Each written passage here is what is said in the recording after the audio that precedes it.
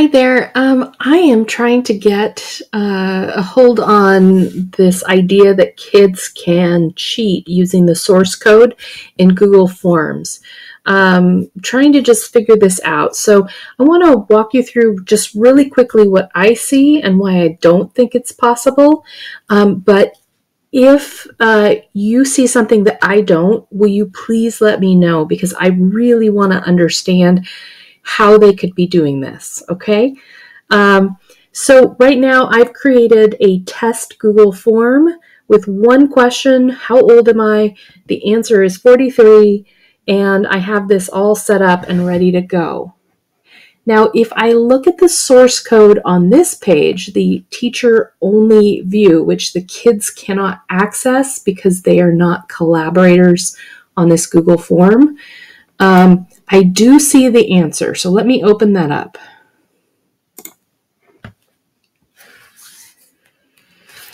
A really easy way for me to double check if they can see the answer is to identify places where the answer appears.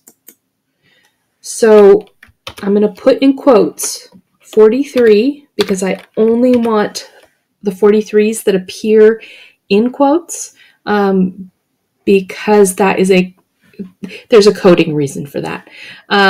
It only appears 3 times in the text. So here's the first instance, and I see the question, how old am I? I see the number 23 next to it because that is the first possible answer, not that that's the right answer as shown in that video this morning. That was completely false and incorrect. So the number next to it is wrong unless your first option is the correct answer. That's the only time it would be correct. So if kids used this choice to fill in their Google form, they get the right answer 1/4 of the time. If there's 4 possibilities. Anyway, so I see this. There's no difference here between any of these numbers, how they're written. There's nothing here to indicate which one is correct. And looking down here, nope, nothing. Okay, so I'm going to go on to the next one. Here's where it shows the correct answer. So again, I'm in the source code for the teacher view where I created the Google form. So here it shows how old am I, the first possible response, second, third, fourth, and it shows that the third answer is the correct answer here. It's worth 1 point, and the right answer is 43. So if you get 43, if you select 43, you get 1 point. And that's it. It just appears those 3 times in the source code. All right, so now I'm going to go over to the student view. And if you're trying to do this yourself, what you're going to do is here, grab the code for that you would send students for them to fill out the form. And I'm going to just click on a new tab here. And paste that. All right, this is what kiddos see, and the source code is going to be different from the teacher code. So I'm going to view the page source. And again, this is a mess. I did go through and read as much as I could, but I find it's easiest just, again, let's look for where 43 appears, and it appears 3 times. The first time, okay, it's really embedded in here, but I want to point out it says JS Shadow area label 43, area disabled true, data value 43, roll radio area checked false. Okay, that's what's around it.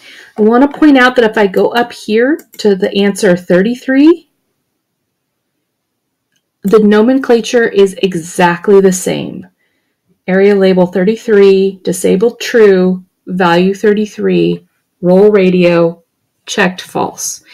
There's no difference between how it's identified in this part of the text to give away what the correct or incorrect answer is.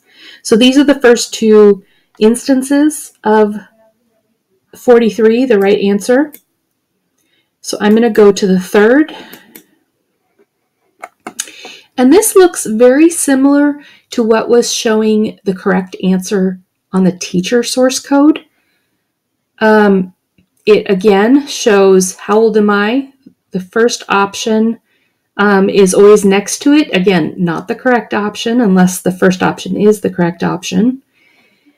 23, 33, 43, 53. And nothing in the way this is written is giving away what is the correct answer. And I'm going down here, and this time it doesn't tell you what the correct answer is because, again, this is the student-facing code. I think this is my best guess, and I confirmed this with my husband, who is an IT tech at First Snohomish School District. I think that the source code, the files are existing in levels. So you have the teacher source code, and then you have the student-facing page. And that student-facing page is calling to the teacher code for the correct answer. So kids can't see it. It exists on a different file. I know that this is scary stuff. I know that the idea that kids could get in and see the right answer is nerve-wracking, especially when we've done all this work. But I'm not seeing any indication in this test file or in a Google Forms quiz that I gave my students earlier in the year. I'm not seeing any indication that the correct answers are housed in the file that the kiddos see. Instead, it calls on a separate file that is only accessible by contributors, by teachers, and people who have access to the results to that creation file, creation Google form. I hope this makes sense. And again, if you see something that I don't see, please let me know because I really want to get to the bottom of this. This is this is an important thing to know, and if Google has got this wrong, we need to call them out on it. All right. Thanks, guys. Bye.